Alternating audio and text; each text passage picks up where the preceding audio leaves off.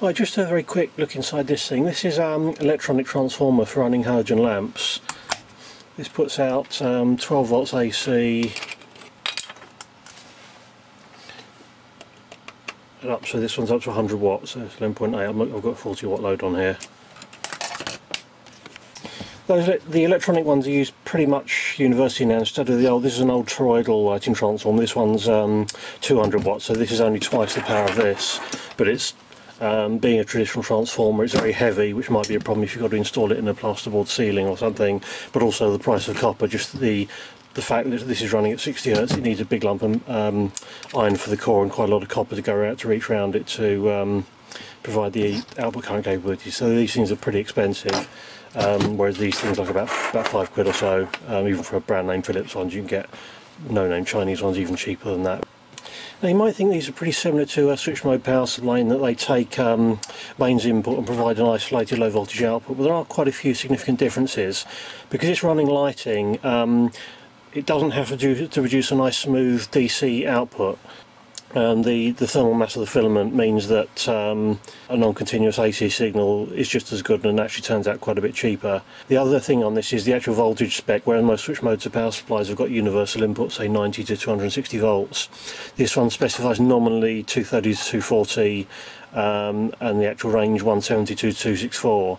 Again, this is mainly just to reduce cost, but the application is different. You know, fixed lighting is screwed to, is nailed to a wall, screwed into a ceiling. It's not going to need to be transported around the world. And also lighting, there's all sorts of different regulations and standards in different countries, so having to produce different products for different voltage ranges isn't really much of a big deal.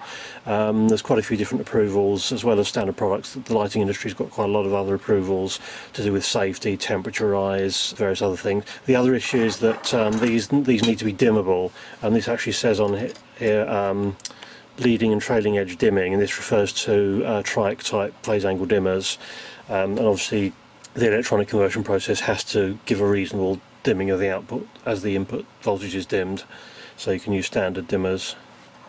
Well, if we look at the output waveform of this, it looks quite interesting.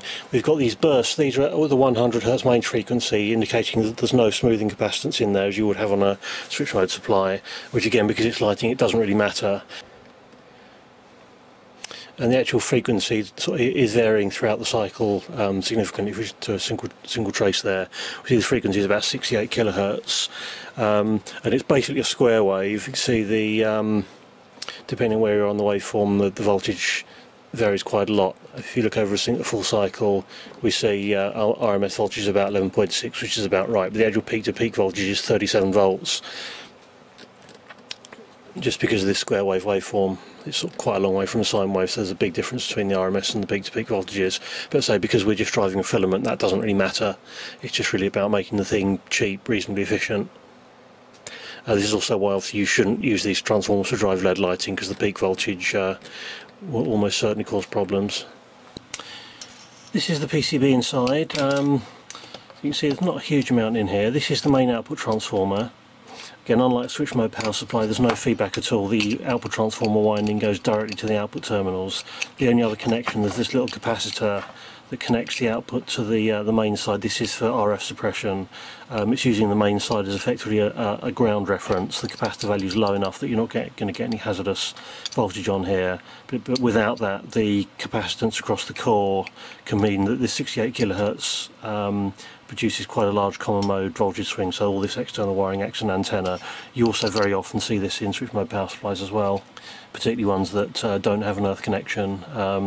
They use effectively the live and neutral in are, as far as RF is concerned, as close to ground as doesn't matter. There's like a potted inner bobbin with the primary, that's obviously where the mains is, so you've got this solid plastic insulation, and then there's just this double layer of secondary winding to produce a fairly thick. So this is a 100 watt transformer, so that's putting out about 8 amps. The actual circuitry is extremely simple. Basically there's these two NPN transistors, there's one other transistor here and a few diodes, and that's it. There's no chips, no nothing. It's an extremely simple bit of circuitry. I'll just follow the path through. We've got the mains input here. Obviously we've got a terminal block here with a missing centerpiece to ensure clearance. And there's something a bit strange. There's this wire. This is actually a bit of ordinary wire that's also got some heat shrink sleeving across it. Now this clearly isn't a bodge because it is actually marked on the PCB. Now this is actually just connecting from here to here. I can only assume this is to get adequate clearance, but there's there's still an awful lot of clearance distance here. It could be that there may be some standards in lighting that require a higher safety clearance distance than normal products, but I find it hard to believe that there actually wasn't enough clearance on the PCB to get from here to here without leaving sufficient clearance. The clearances that you need on mains, most of the clearance is not so much between the live and neutral. So here we've only got maybe about 4mm. It's really it's to do with safety. So it's firstly between the primary and the secondary side, but also across fuses. Here, this is actually a 0.22 ohm fusible resistor. You can tell that the body material is like a sort of rough ceramic type material, and the idea of that is if it does sort of burn out, you don't actually get any flames. They're sometimes called flame-proof resistors. So this is acting both as a fuse but also to limit any peak surge current, and say that you've got this big clearance across it, because the fuse being a safety component, you can't have the fuse blow and then have it arc across. But I'm rather surprised about this wire here, because the rest of it, the build quality looks pretty decent. There's a capacitor across the line. This again is noise filtering, and this fairly large inductor. This is in series with the mains. There's also an MOV varistor for voltage surge suppression here, so there's quite a lot of suppression on there.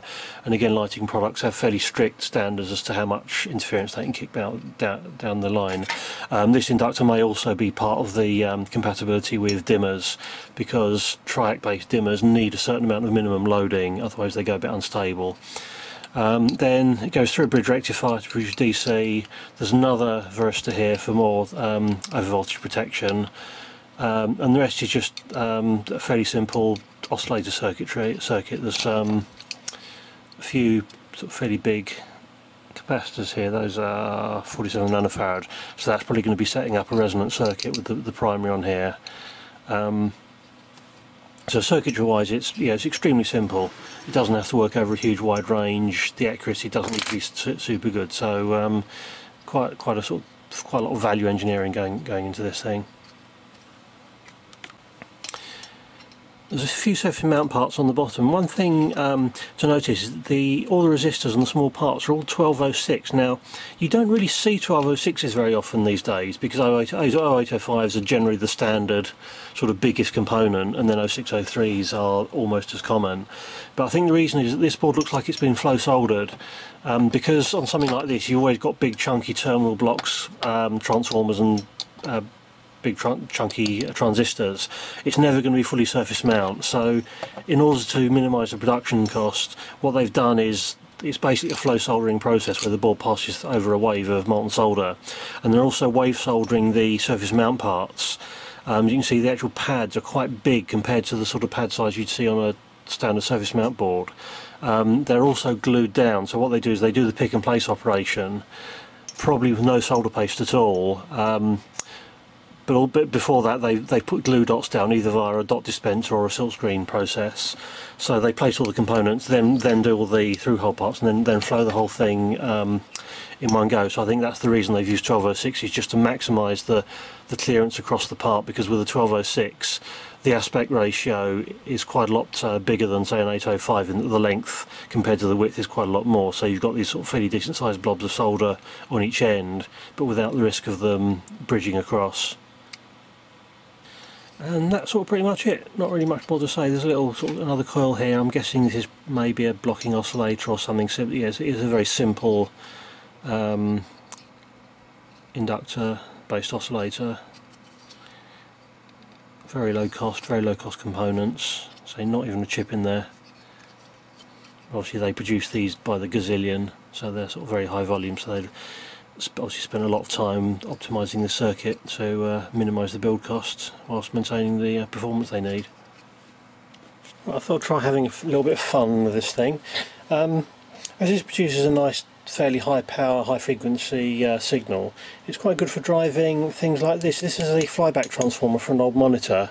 What I've done is I've connected one lamp directly across the output to give it a constant load to keep it happy, and a second one in series with the coil. I've wound this a few turns around the outer limb of this transformer. Although there generally are some available windings on there, it's a case of finding them, and if you get it wrong you can zap some voltage back to the transformer. And I actually want to keep this thing working, because it's got to go into something. So just to be on the safe side, I've done an external winding, put this current limiting in. In practice, you know, by carefully controlled abuse, you could probably get quite a lot more power out of it than I'm doing here. But even with this simple setup, you can get about 3/4 inch spark off of the transformer.